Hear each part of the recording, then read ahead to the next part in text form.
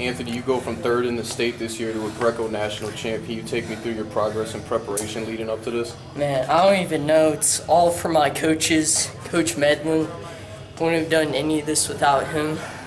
I mean, it's all possible because of him. Can you take me through that match a little bit? Got to a late, pretty bad start. Ended up coming back though. All push-outs. That's what I wanted off of.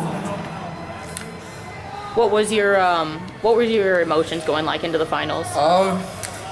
Wasn't very anxious. I mean, I was ready. I wasn't nervous or anything.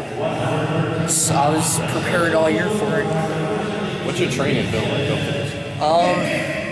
Practice every day. Gotta drive an hour.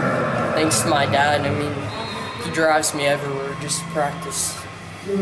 Where do you think you find your love for wrestling?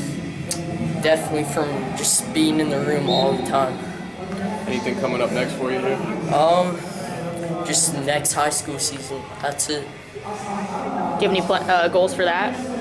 State champ for sure. Congratulations.